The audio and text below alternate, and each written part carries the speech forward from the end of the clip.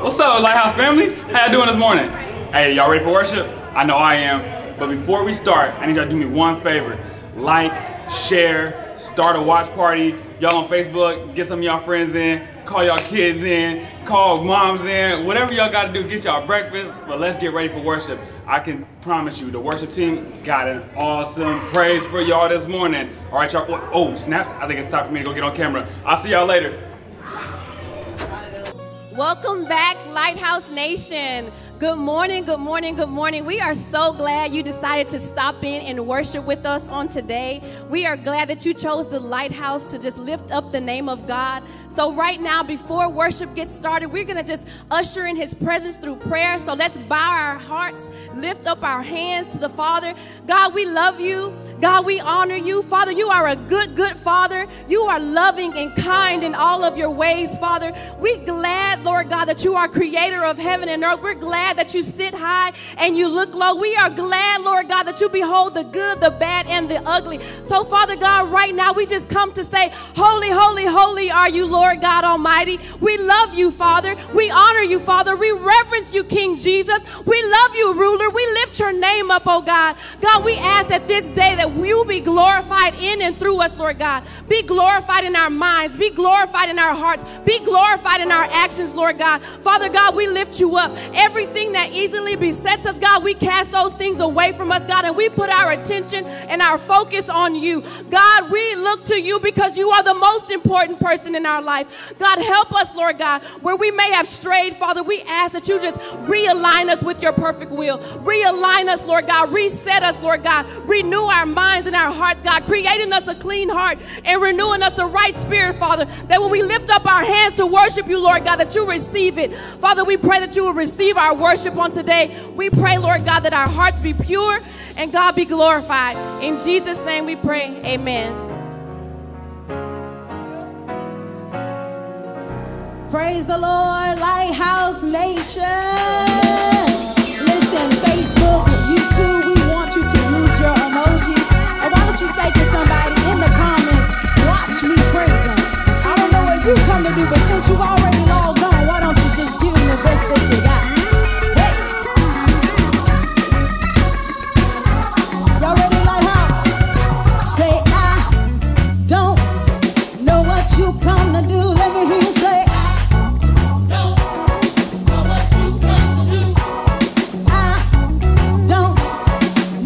you come to do, let me hear you say, don't know what you come to do. Oh, but I know what I come to do.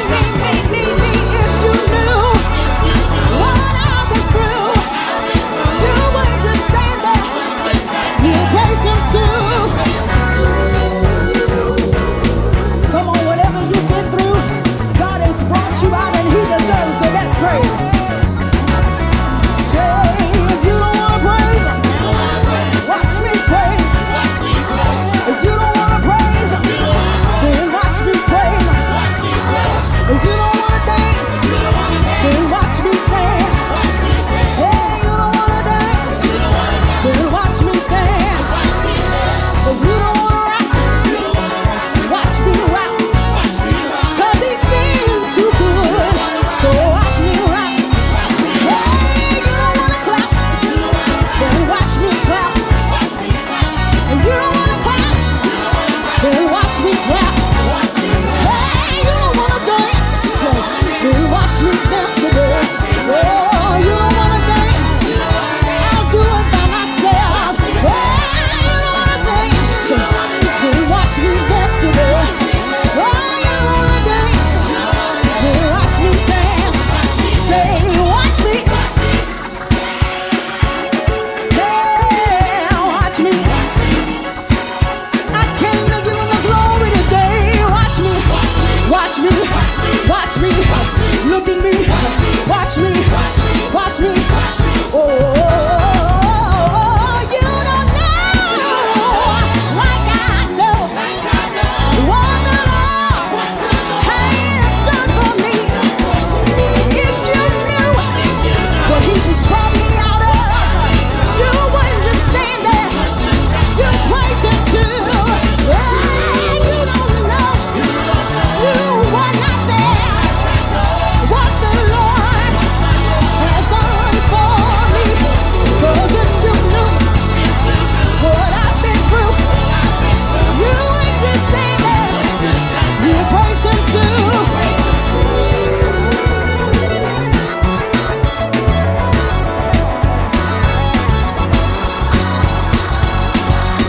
Listen, whatever He did for you, you got a right to praise Him. Wherever you are, pick up your feet and give Him glory. Say, you don't wanna dance, then watch me dance. If you don't wanna dance, then watch me dance. Hey, you don't wanna praise Him, then watch me praise Him. Hey, you don't wanna praise Him, then watch me praise Him. So watch me praise Him. Watch me praise Him. Watch me praise Him. Watch me praise Him. I got to give Him the glory. I got to give Him the honor. I got to give Him the praise. I got to give Him the glory. I got to give it to Him. I gotta give it to Him. I gotta give it to Him. I gotta give it to Him. 'Cause He brought me out. Yes, He brought me out. So watch me praise Him. Watch me praise Him.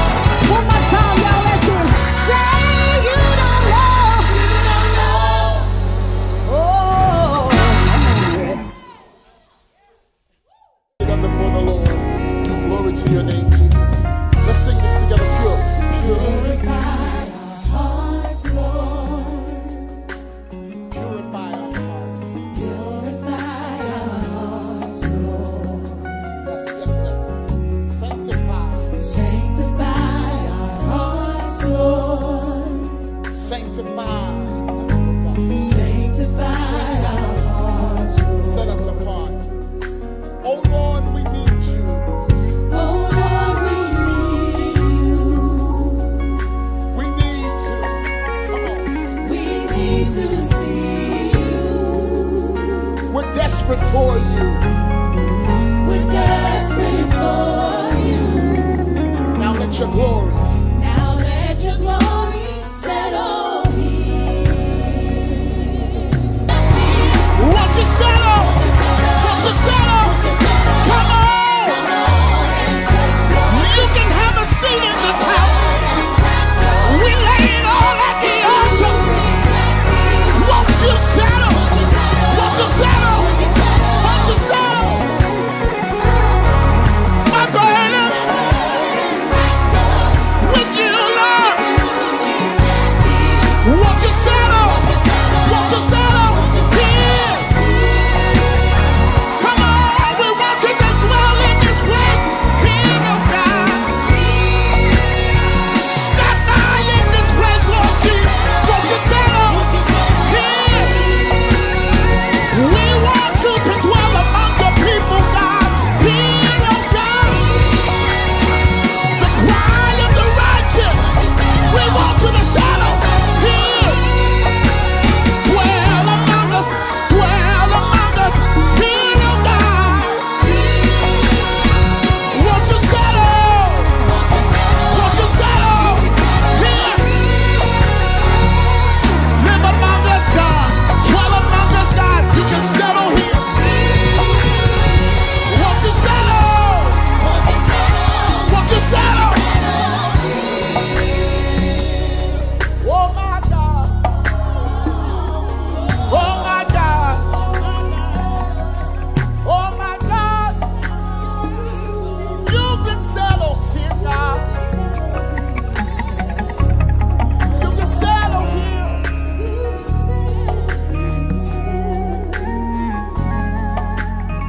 Oh Lord, we need you. We need to see you. We're desperate for you. Now let your glory settle here. We want you to settle here. Throw your weight around. Woo. Throw your weight around. Woo. Consume us with your power, God. Woo. We need a touch from you. Throw your weight around. Let your glory fall. Release your power, Lord. Hey. Release your power, Lord. Throw your weight around. Throw your weight around.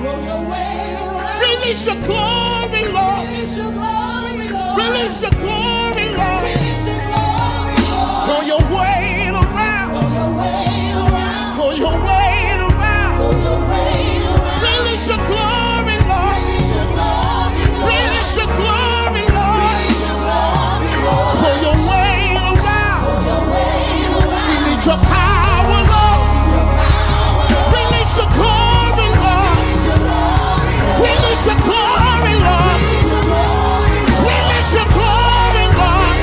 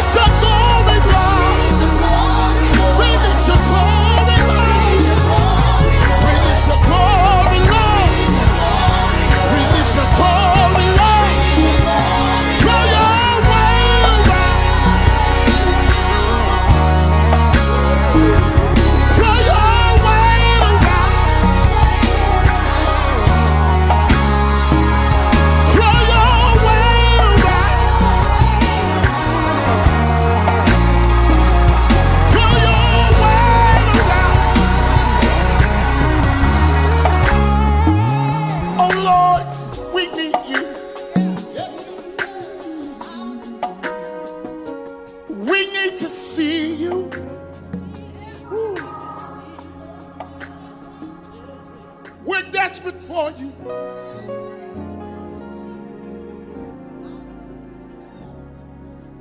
Now let your glory settle here. Now let your glory settle here, God. Now let your glory settle here. Woo.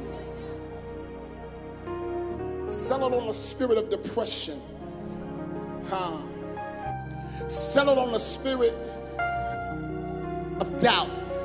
Settle on the spirit of fear. Settle here. Now let your glory settle here. Come on, right where you are, just begin to open up your mouth and worship. Hallelujah. This is the day that the Lord has made, and we shall rejoice and be glad in it. Thank you so much again for tuning in to our Sunday morning broadcast. And if you're on Facebook, we love that you're there. If you're on YouTube, we're excited that you're there. If you're watching us through our app, we are elated that you're there. We don't care how you come in. We're just glad that you are with us. It's hot down here in Houston, but this word that I have for you today should heat up your situation. Last week, we talked about a strategy for the unperfect. Today, I think I've got a word that will accompany that word, and I want to walk through it so that way we can see what it is that God actually has to say to us. You know, I am of the opinion that everything that God wants to say to us, he can say, has said, and will say through the Word of God. One scripture says, the Word of God is like a lamp to my feet, and it is a light to my path. That is to suggest that the Word of God will illuminate any path that you get ready to take. I want to go to a familiar passage of Scripture. Let's go to the New Testament. Last week, and if you enjoyed last week's message, a strategy for the unperfect, make sure that you let our team know, because we actually want to bring you relevant word that will help you in your everyday life. So just holler at us and let us know that you enjoyed that word. And we always archive our messages on YouTube so that after you watch us live, shortly thereafter, you can go back to YouTube and subscribe to our channel and make sure you're watching it again, because the Word of God says this in Psalms 1:1. He says, blessed is the man that walketh not in the counsel of the ungodly, nor standeth in the way of the sinner, nor sits in the seat of the scornful, but his delight is in the law of the Lord, and he meditates on it day and night. That word meditates means you can't just get it on the first take. You have to do it day and night. So after you watch it live and you get the Holy Spirit to revealing what it is he wants to say to you, go back, look at it again, and meditate on it at night. 2 Corinthians chapter 4, verse 8. 2 Corinthians chapter 4, verse number, let's do 7. Let's do 7. My team told me earlier about verse 7, so I had 8 on there. Let's go and do number 7, and I'll read verse 8 just because I like the way it sounds. I might not preach on it, but I just like the way it sounds. 2 Corinthians 4:7 says, but we have this treasure in earthen vessels, that the excellency of the power may be of God and not of us. Verse 8 says, we are troubled on every side, yet not distressed. We are perplexed, but not yet in despair. Verse 9, I got to do it. Persecuted, but not forsaken. Cast down, but not destroyed. But we have this treasure in earthen vessels, that the excellency of the power of God and not of us, that the power may be of God and not of us. I want to talk on this subject. Are you ready for it? Some of you all have been looking at a way out, for a way out. The devil has been knocking at your door, whether it's the door to your mind, your heart, your soul, your vision. You haven't known what to do. You don't know what to do. You don't know how to respond. This is what I'm going to talk about today. You ready? This is my message. Today I want to talk about self-defense. I want to talk about self-defense because sometimes in your life you can't depend on somebody else to look out for you. Sometimes you got to do it for yourself. Let's talk about self-defense. You know, when you read this letter that Paul has written to the church at Corinth, this is his second letter, you have to ask yourself, why does anybody repeat themselves? If you have children, you know that sometimes you have to tell them something. Sometimes they get it on the first time. Every once in a while, you have to tell them again. Why does a person repeat themselves? Why does God say, Abraham, Abraham? Why does God say, Saul, Saul, why persecutest thou me?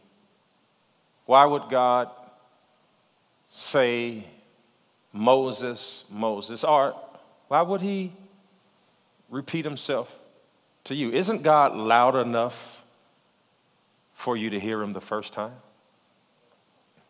I mean, isn't his voice proficient enough to be effective initially as opposed to eventually?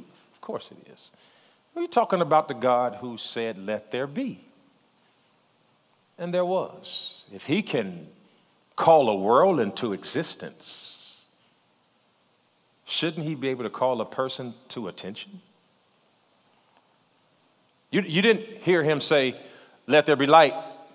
Light said, not yet. God said, I said, let there be light. Light said, not yet. God says, if I have to say, let there be light again, and then there's light. See, only humans have trouble listening. Everything else God created, let's be honest, got his command initially. We, who were born into sin, shapen in iniquity, we tend to hear God eventually. This text was written by, in my estimation and in my opinion, the greatest preacher of the New Testament. This is Paul. Now, if you don't know Paul, if you just met him in Acts, if you just met him in the book of Corinthians, if you just met him in Ephesians, if you just met him in Philippians, then I can understand that you cannot have a full respect for the gravity of how Paul and his life and his journey is applicable to your situation, because you met Paul when he was blind on the road to Damascus. And perhaps you met Paul when he was surviving shipwrecks. And perhaps you met Paul when he was digging his hand into firewood and was bitten by a snake to help other people. But can I tell you that Paul was imperfect? He was imperfect. When God initially summoned Paul, he wasn't preaching in the synagogue.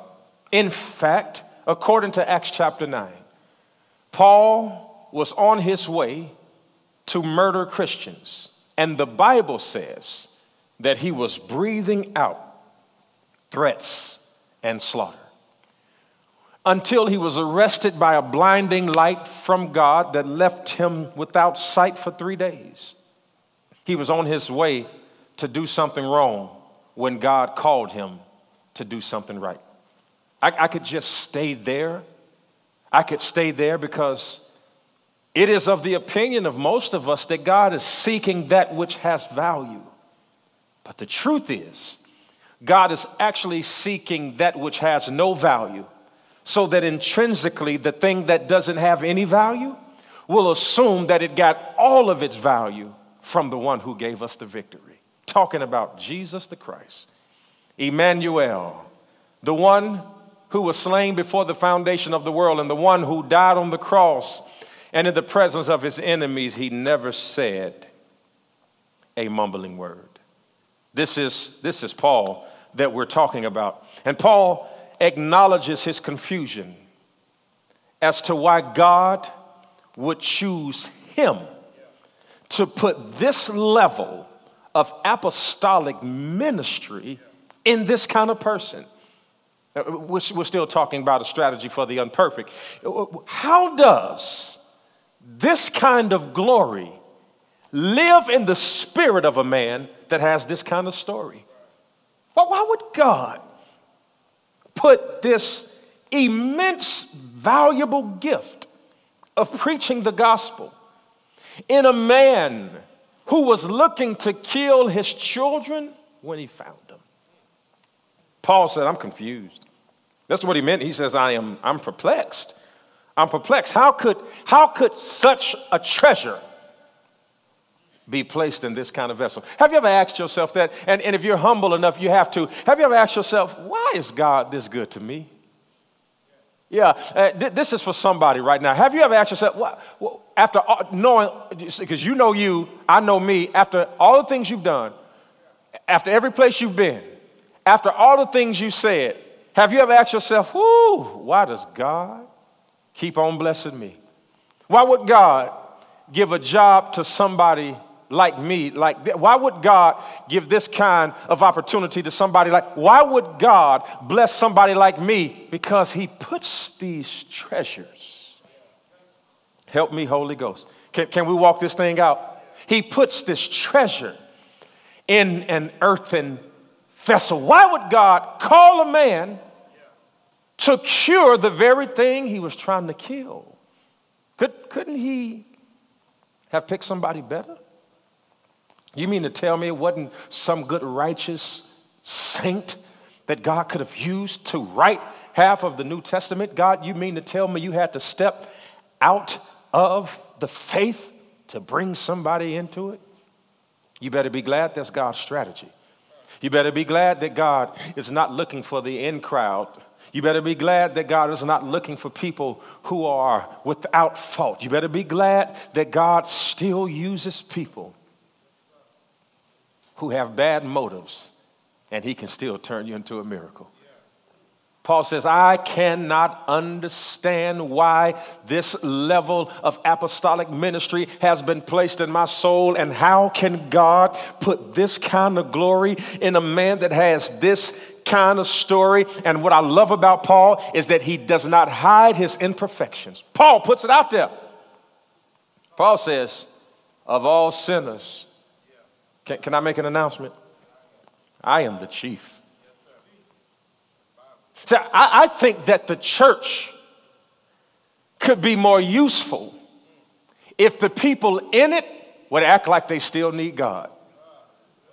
I think that our message could be more palatable to a generation that is increasingly skeptical of our message if they find out we too once were lost. But now we're found that before you were a preacher, you had a temper. And before you were a deacon, you had an addiction. And before you were a missionary, you had a problem.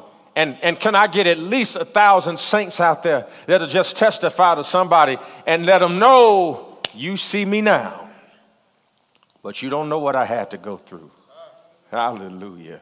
To get here. Is there anybody could just get online right now and type a message to somebody in the chat or on the wall or wherever you're watching us, if you can, or get on your Instagram and post a clip of this later on and just let everybody know that this is my testimony, that I am glad that God has a strategy for the unperfect, and I am glad that he puts the treasure in earthen vessels, because if he did not use earthen vessels, then I would not have an opportunity. Anybody other than me glad about the fact that you don't have to be expensive to hold his glory? He puts the treasure in earthen vessels. And Paul begins this discussion. He says, earthen vessels. Repeat this after me. Say earthen vessels. Come on, say it again. Say earthen vessels. Yeah, I know that's a church word. I know that's not in our normal vernacular. I know that's not something that we say in ordinary conversation, but he's basically saying clay jars, cheap material, earthen vessels, Okay, what's an earthen vessel? A glass is an earthen vessel because all a glass is sand melted. A coffee mug, it's an earthen vessel because all it is, watch this, it is clay that has been heated. That's all it is. It's an earthen vessel. This Yeti cup, they may charge you $30 for it, but all it is aluminum that has been pressed in a die and shaped, put some insulation around it, and then another covering on top of it. It is nothing more than a few cents to make. There's always a markup on the vessel.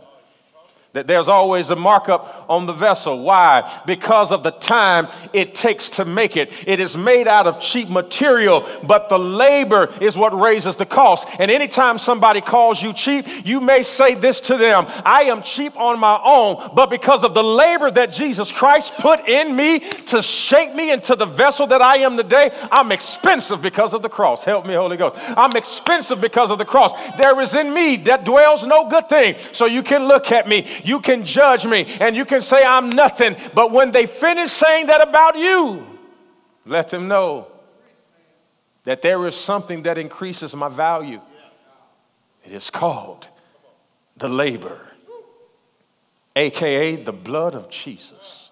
And it reaches to the highest mountain. Don't you make me act like I'm in church. And it flows to the lowest. And then this is what grandmama says. She says that blood, because she had to make sure that this testimony was attached to what she just described. Not this blood, not that blood gives me strength from day to day. And that blood shall never, ever lose its power. Paul says, I don't know how this ended up in me. I don't know how it ended up in me. I don't deserve it, but I can tell you something. He says in chapter 5, watch what he says. He says, we have this building, eternal in the heavens, not made by hand. He says, don't get it twisted. I start out in an earthen vessel, but by the time this thing is over, I'll be in another building, not made by hand. So really what they're criticizing, and really what they're ostracizing, and listen to me, really what they're lying on. Are you listening to me? Because I'm getting ready to help you. Stop defending rental space. You're not going to be here long. This is not where you're staying. You got another building not made by hand. If they lying on you, they're lying on rent space. If they're talking about you, they're talking about rent space. If they're trying to get you fired, they're going to get rent space fired. But after this old earthly tabernacle shall dissolve, we got another building not made by hand. That's the strategy for the unperfect.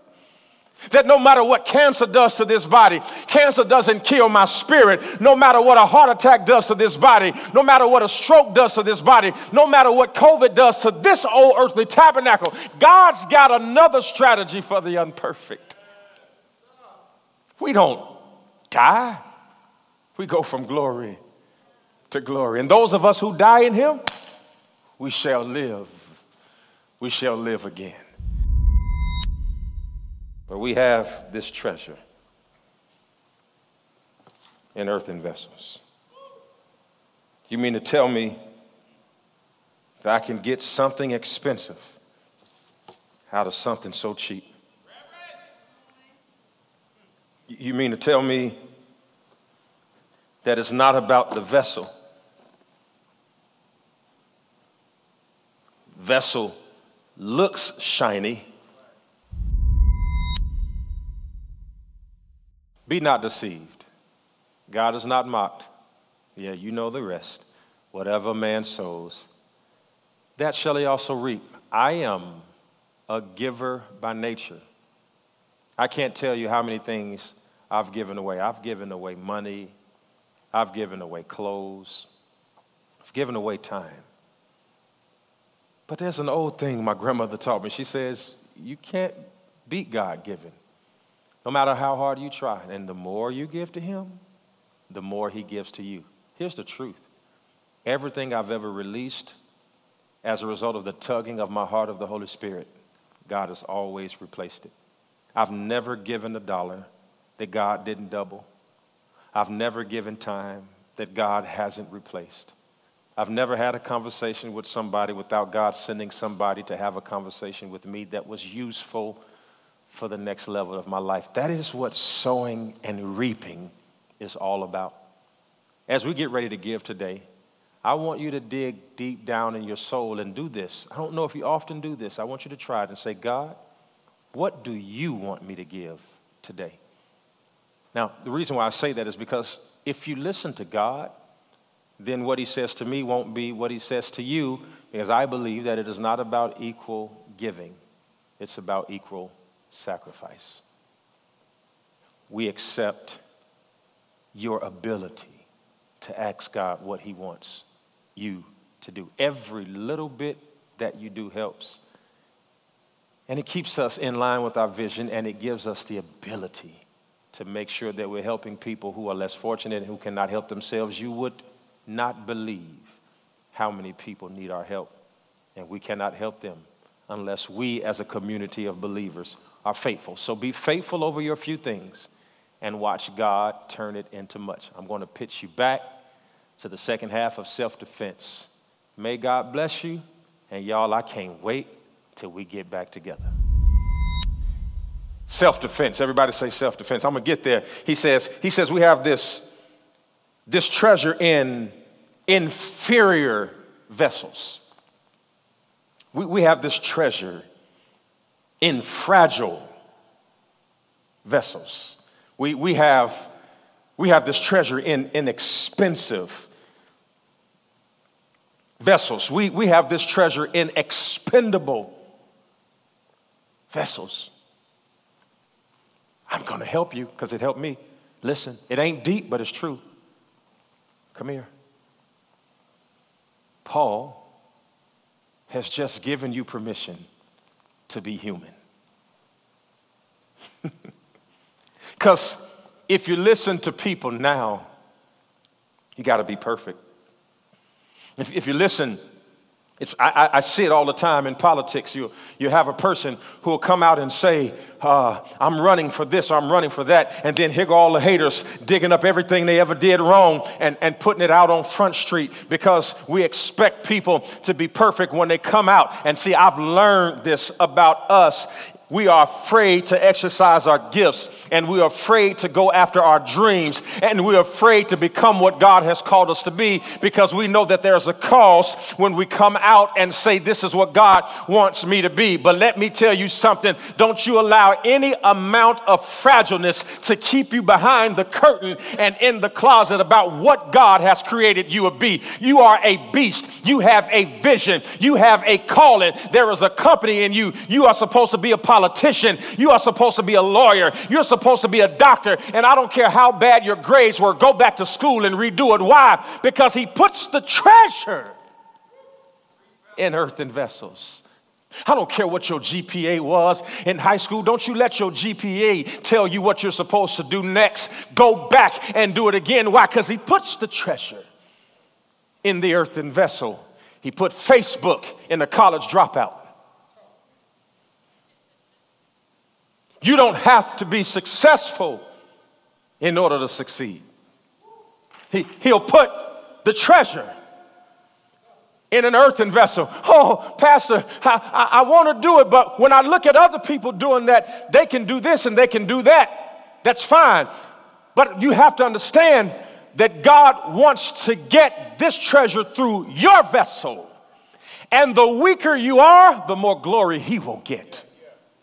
How can you explain somebody who got a GED and no high school diploma and had a child when they were 14, 15 years old? And like the one young lady who said that she had 4 children by the age of 19, but guess what? She paid her rent for a year because it ain't how you start, it's how you finish. And I'm talking to every earthen vessel that is watching me right now. I want you to tell everybody in your house. I want you to tell everybody who follows you on Instagram, Facebook, Twitter, TikTok, Snapchat, Black Planet, if you still got it. And I want you to text them and tweet them and tell them God's got a strategy for the unperfect.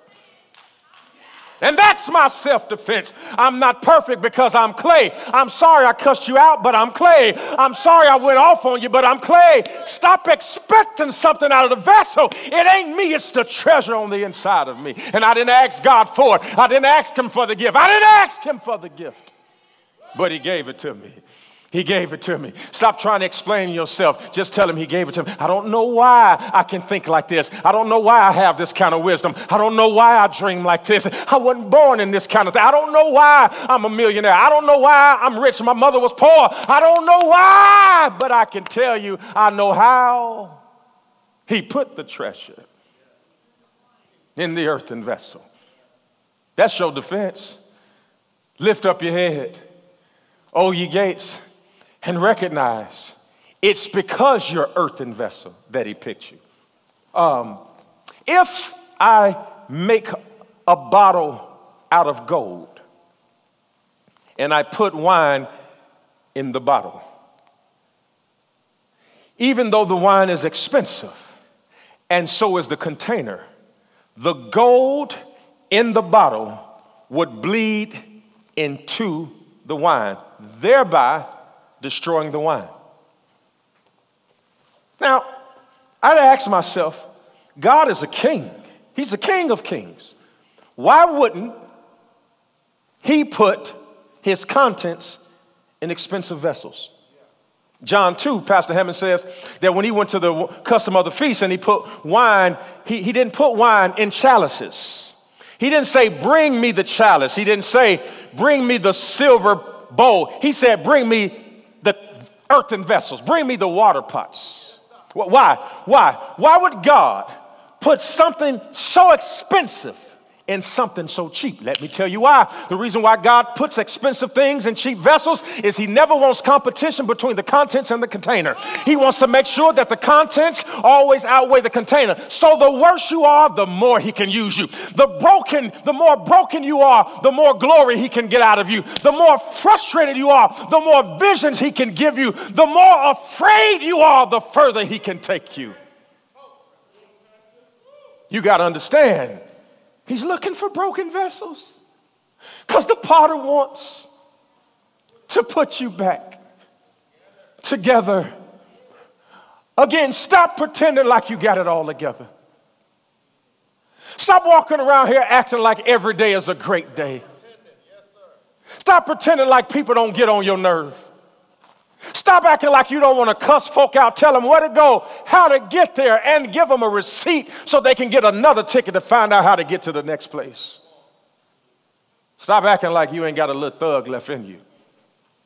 Stop acting like you ain't got a little street in you. Stop walking around because it's in you. Why? Because you are an earthen vessel. He's looking for somebody who needs his help. He's looking for somebody who will throw themselves on the mercy of the court. He's looking for somebody who prays when they don't know what to do. He's looking for somebody who's so afraid to succeed that they will ask him to cover them in his precious blood. He's looking for somebody who doesn't know where to go and who won't take a step without saying, Father, I stretch my hand to thee. No other help I know. If you withdraw yourself from me, I don't know where to go. That's your self-defense. Your self-defense, because everybody's expecting you to be perfect. I can hear him talking to you now. You're supposed to be a Christian. You're supposed to be a Christian. And why are you afraid of COVID-19? You're supposed to be the church. They got all kind of commentary on what we're supposed to be. But your self-defense is, yes, I am saved, but I'm still clay. I have a relationship with God, but oh, wretched man that I am. I was born in the sin and I was shapen in iniquity. And for all of the perfect saints who think that there is no room for people who are not mistaken, this message isn't for you. I'm trying to get people unstuck and to give you a real perception of your God. And your God ain't like your enemies. Your God is not like your haters. Your God is not like your boss. Your God is not like your hateful cousin. Your God is not like your miserable ex. Your God is different. Your God is bigger. He's stronger. He's wiser. And he loves you just the way you are. That's the strategy for the unperfect. That's your self-defense. Yeah, I said something I didn't mean to say, but I'm clay.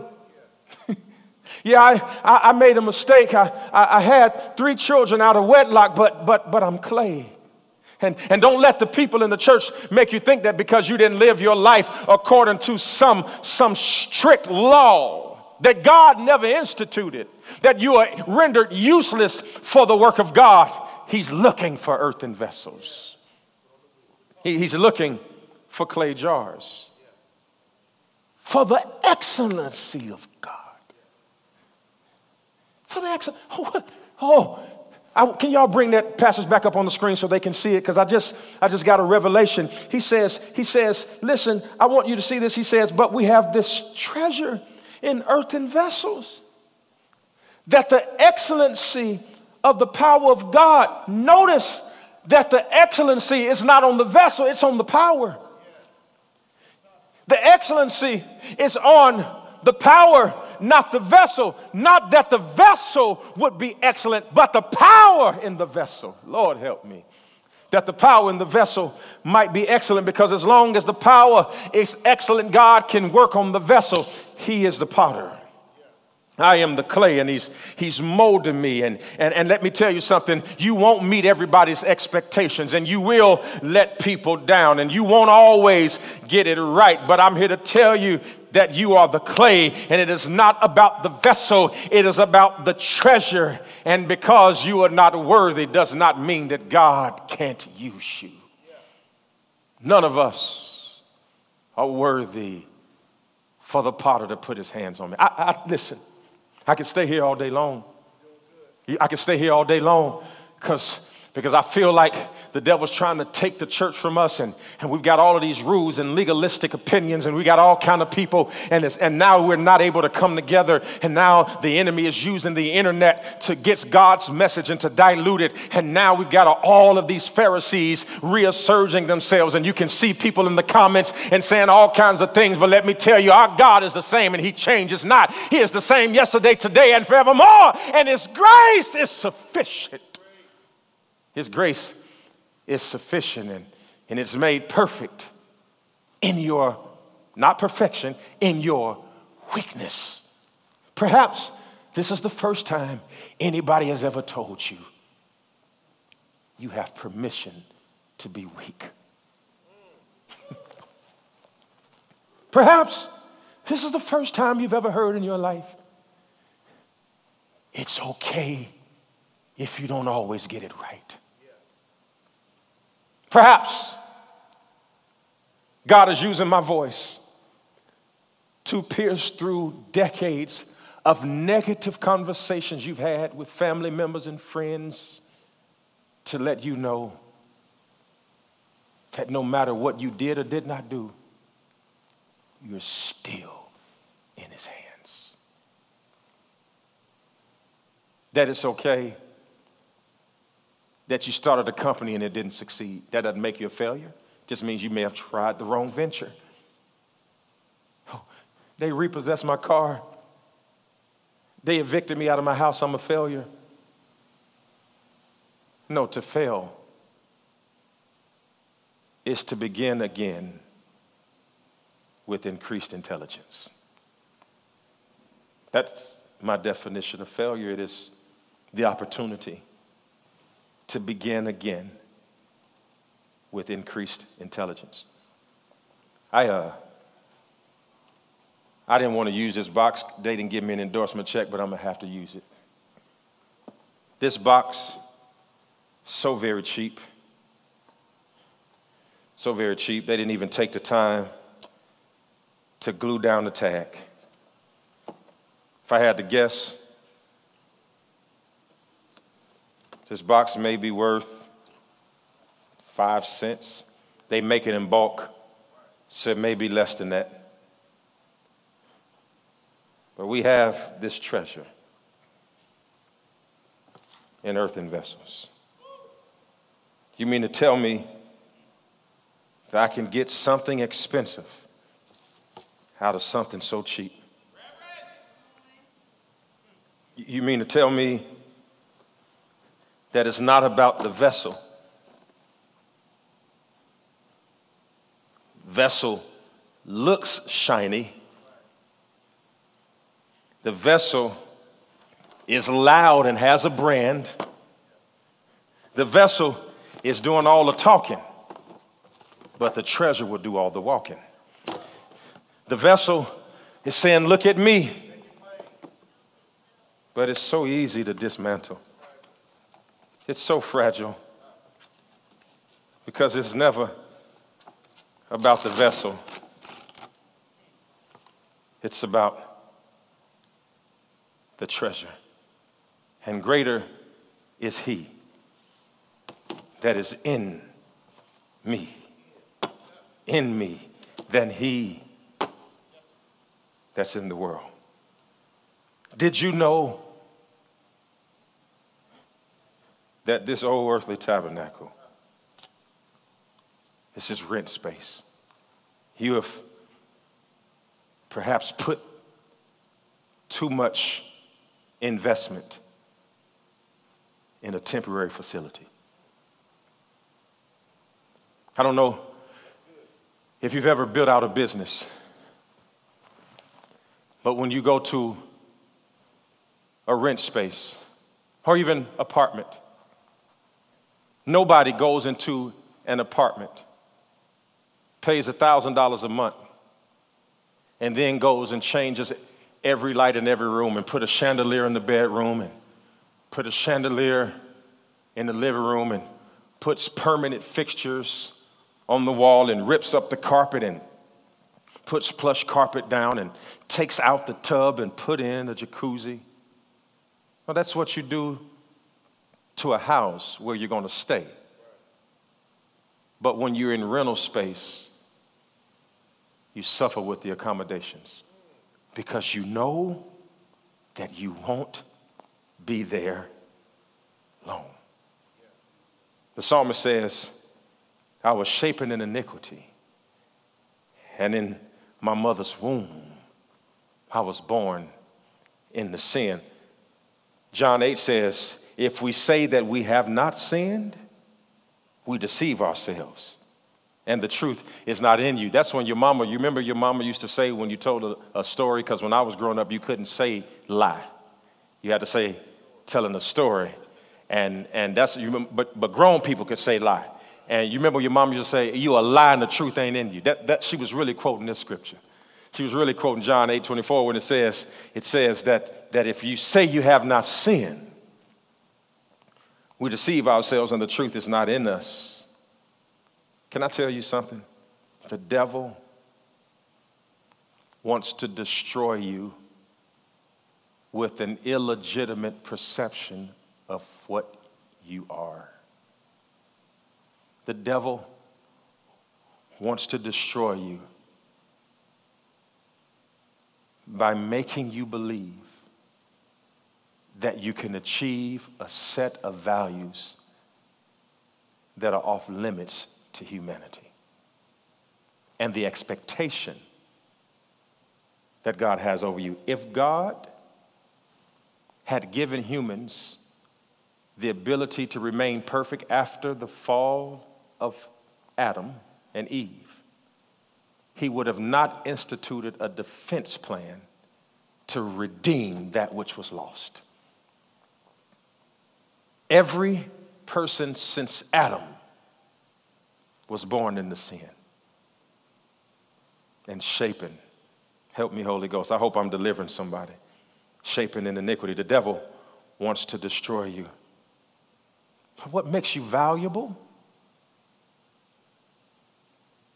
It's not what you have on.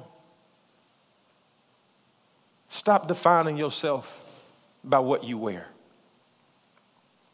Have you ever seen people that walk a certain way and have a certain kind of attitude because they wear a certain brand? And then you turn the TV on and you see a billionaire in starched jeans and a white t-shirt. You know what they found out? They'd rather have treasure and not vessel. See, those of us who struggle financially, we keep buying vessels, cars, that's a vessel, houses, clothes. We keep buying stuff to put on us instead of investing in the thing in us. You have a treasure. You have a vision. You have a destiny. And if you're going to spend anything you have, spend it on the development of your future. We have this treasure in earthen vessels. I wanted to tell you this today. I feel the Holy Spirit saying, minister, I'm done. He says, tell my people to shift their perspective from the container to the contents. You remember when they used to say in church, I'd rather have Jesus than silver and gold? What they were saying is, this thing in me is a lot better than these things on me. You are not defined by what you have, nor are you defined by what you don't have. Just because somebody lives in a mansion, it doesn't make them better than you because you live in a one-bedroom apartment. They can drive a Bentley, you can be catching the bus. That's not what the value is. They can have a diamond on every finger, and you can be 50 years old and never owned a diamond in your life. That is not how you are defined. They can have furniture in every room, and you can be sitting and sleeping on the floor. But as long as you have that thing in you, that treasure in your earthen vessel, God told me to tell you that your day of redemption and reckoning is coming. I give you the peace and reassurance of knowing that you have a self-defense for every time you failed. For every time you didn't reach the mark. For every time you fell short. I know you tried. I know people don't always give you the credit. I just want you to remind yourself, I know where I didn't get it right all the time. It's because I'm clay. It's because I'm clay, and I told you this was the backdrop to last week's message, but here's what the Bible says. Follow me, cameraman. He says, he was on the wheel. I can imagine, George, there had to be a trash can at the potter's house. I mean, it would be irresponsible to have a wheel and clay and water and no trash. I can imagine there had to be trash there, a trash can, but when given the option with an imperfect thing in his hand to either throw it away, he didn't choose to throw it away. The Bible says he chose to throw it down. And then he crushed it. And then he picked it up. And he began anew. You're getting ready to walk into your new season. You're getting ready to walk into your, but if it had not been for God's season.